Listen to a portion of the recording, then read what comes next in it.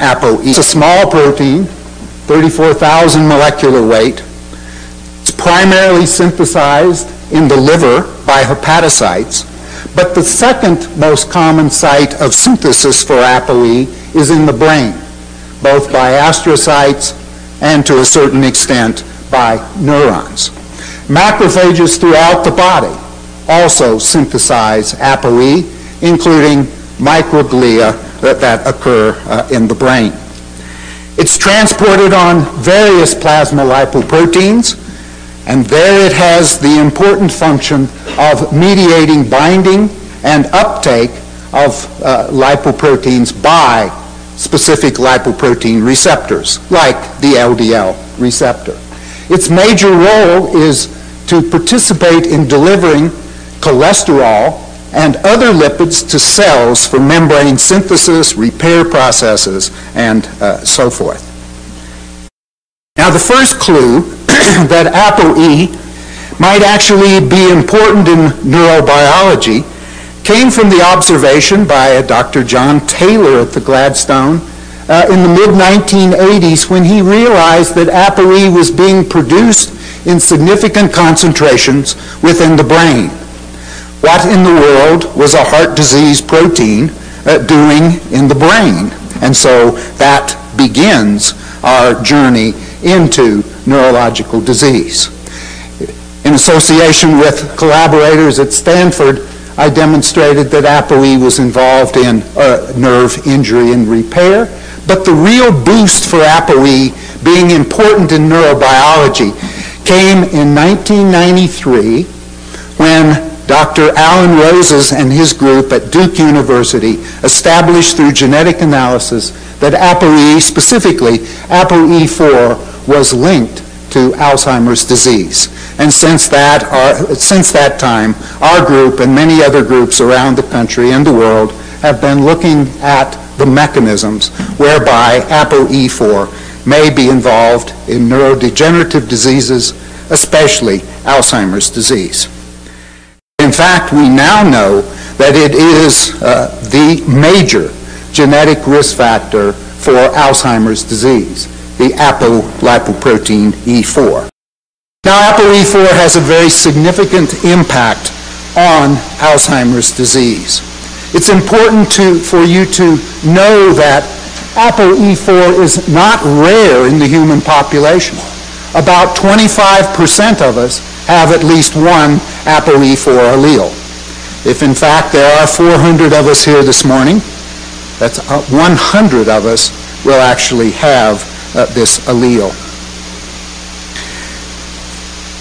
ApoE4 impacts Alzheimer's disease in two different ways. It increases the risk. If you're homozygous for the normal form of E3, Alzheimer's disease risk is about 20% during one's lifetime.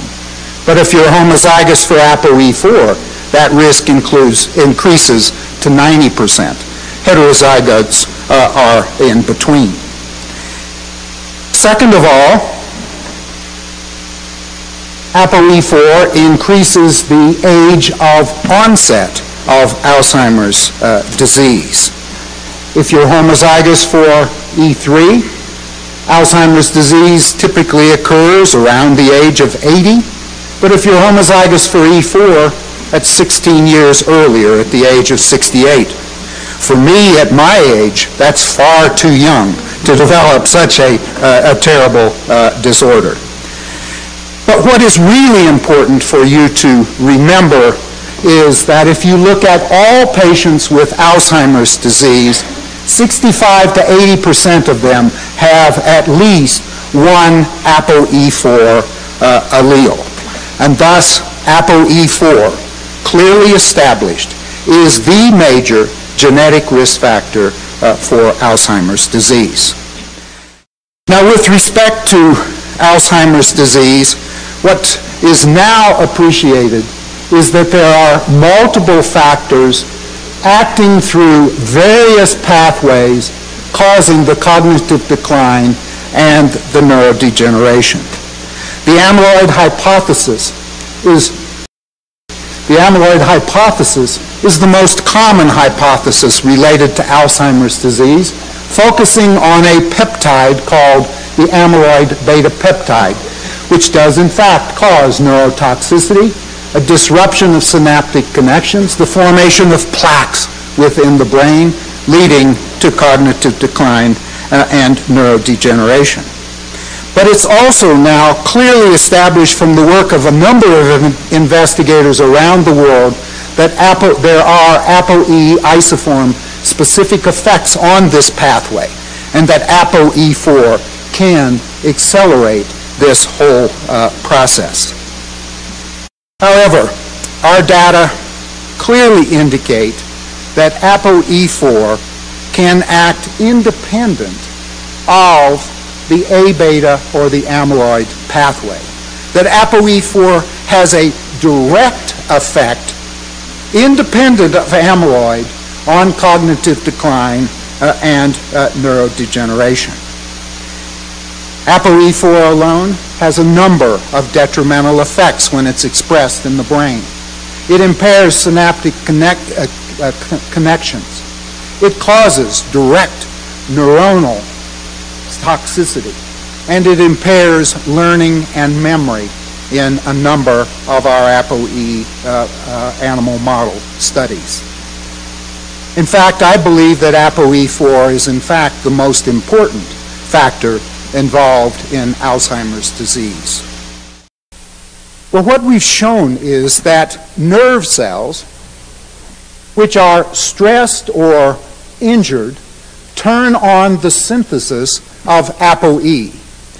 The stresses or the injurious agents can be any number of things that will lead to damage to a neuron. Those stressors can be aging. They can be oxidative stress, trauma, traumatic brain injury, concussions, Aβ deposition itself. All of these stressors turn on the synthesis of ApoE by nerve cells. Now, in the context of ApoE4 being produced, the E4 becomes toxic. Well, why do neurons begin to synthesize ApoE when they are damaged? And that brings us back to the cardiovascular area, in which we learned that the function of ApoE is to participate in the redistribution of lipids for repair and remodeling. Now, in this case, repair and remodeling of neurons.